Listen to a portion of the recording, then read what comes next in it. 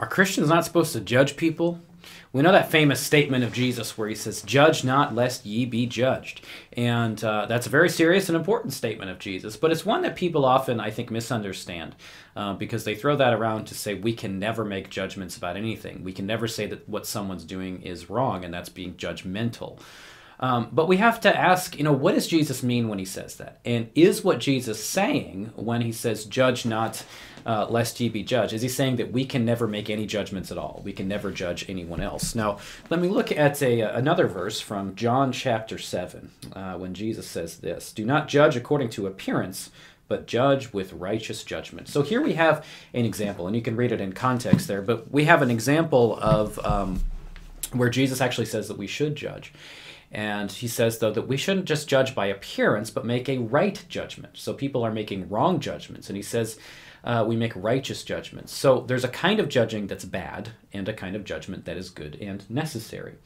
The kind of judging that's bad is when you are holding yourself above somebody else. You are being legalistic and you are saying, "I am better than you and I'm going to judge you and not like you and hate you and do everything I can to make you feel bad about what you're doing."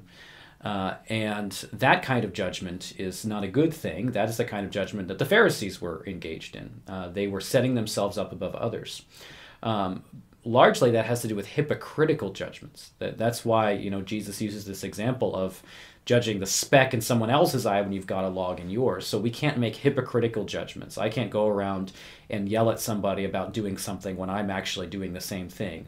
Or I'm engaged in, some other kind of sin actively without repentance, and I'm judging them for doing something, but I'm doing something just as bad or maybe worse. Those kinds of judgments are negative. Those are bad, and we are not called to make those kinds of judgments. But we have to judge, because think about it. I mean, you make judgments all the time.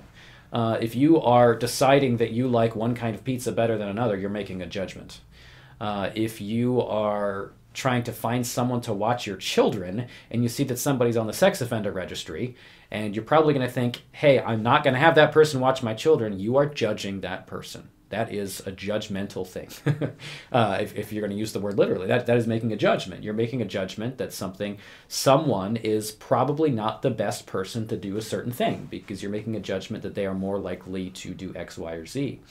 You certainly think it's right to make a judgment if a woman is going to marry a man who's physically abusing her.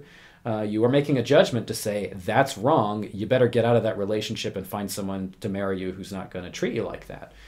That is making a judgment. So we have to make judgments, and we all make judgments. You can't live life at all without doing that. That's just part of making decisions. Because making a decision is essentially judging. You're saying this thing is better than that thing, so I will do this thing. That is judgment. So we have to be doing it. So then when we're talking about not judging, when Jesus says that, he's saying, "Judge not lest ye be judged." In other words, I can't use a standard to judge that person that I won't then also apply to myself. That's the kind of judgment that we are to avoid. And judgment in Scripture is always for the purpose of restoration. I don't judge somebody, or I'm not supposed to, according to Scripture, just to make them feel bad about themselves, to put myself over them, to exalt myself over them. Jesus' ministry is one of humility. We're supposed to humble ourselves before others. So something like the Westboro Baptist Church going out and protesting people with signs, yelling at them, that's not the kind of judgment that Christians should be doing. But at the same time, if we see somebody doing something that is harmful for them, we are to judge that it's wrong and approach that person about it. That happens in Scripture. We see examples of church discipline in Scripture. We see it in 1 Corinthians. Paul rebukes the congregation for not disciplining somebody. We see that there are rebukes of false doctrine, judging doctrine being true or false in Scripture, and rebukes to those who allow false doctrine or teach false doctrine. So we need to be making those decisions, but we do it for the purpose of restoration of those people. So if I see a friend of mine who has a severe drug problem who's about to die, do I just ignore it? Of course not. It's important that I deal with it because I want them to be okay, because I care about them.